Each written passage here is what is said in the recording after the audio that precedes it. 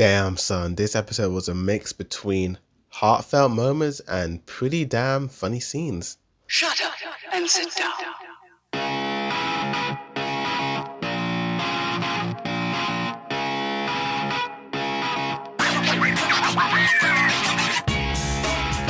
Yo, what's good? It's boy the Reviews, and heavy spoilers for Demon Slayer Kimetsu no Yaiba Season 2 Episode 3 of the Mugen Train Arc should have been. And this episode was directed by Masashi Takeuchi and Takehiro Mura.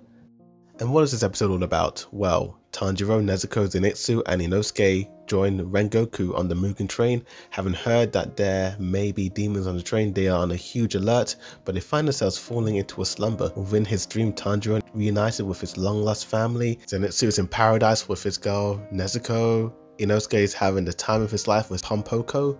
And we get a little bit of Rengoku's backstory. And what do I think of this episode? Well, let's talk about the good. And I have to give it to the voice acting in this episode, particularly towards the end of the episode with Tanjiro and his family, when he's about to say goodbye to them, and that sort of flashback and his little brother is just sort of screaming his name out. It was just such a tearful moment. You really felt that emotion. And even in Rengoku's sort of backstory, his father just sort of being so cold to him, and we just don't really understand what happened to him and why he ended up the way he did, because dude, like, we saw scenes of him training Rengoku and his little bro in the past, and now he's super cold to Rengoku, telling the dude he's not going to become anything great even if he is a Hashira. And Rengoku just sort of giving support to his younger brother because his bro ain't getting any love from his dad. And just that heartfelt brotherly bond between the two of them. You just really wanted to see more moments with them and more episodes of Rengoku in his past. I just want to know why his father ended up the way he did.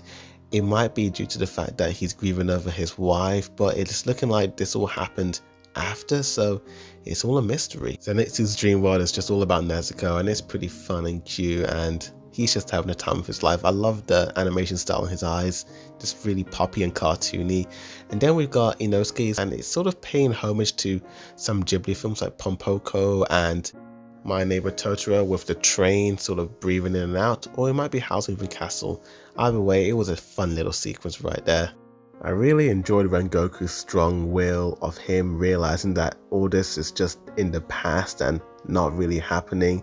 The way he grips the girl by the neck, throws her aside, and just that whole sequence of the girl trying to go into Rengoku's spiritual realm. The lighting, the fire, the cinematography was beautiful in that shot and pretty terrifying. It looked like the pits of Hades. When the gloomy looking kid went into Tanjiro's spiritual core, and it was just a beautiful sky scenery, just correlating to Tanjiro's peaceful nature inside him. It was just beautifully lit, and the backgrounds looked pretty damn realistic. It looked like a photograph at times, showing off that great ufotable background art scenery right there. And the episode ends with Tanjiro understanding how to wake up but to kill himself. And will he go through with this plan? I'm pretty damn curious. Will he die? Will he survive? It's a shonen, so he's gonna survive, but let's just see where this all leads out. Pretty okay episode, not much action, but a lot of heartfelt family reunions and funny, weird and wacky scenes. This episode gets an 8 out of 10 and a A-.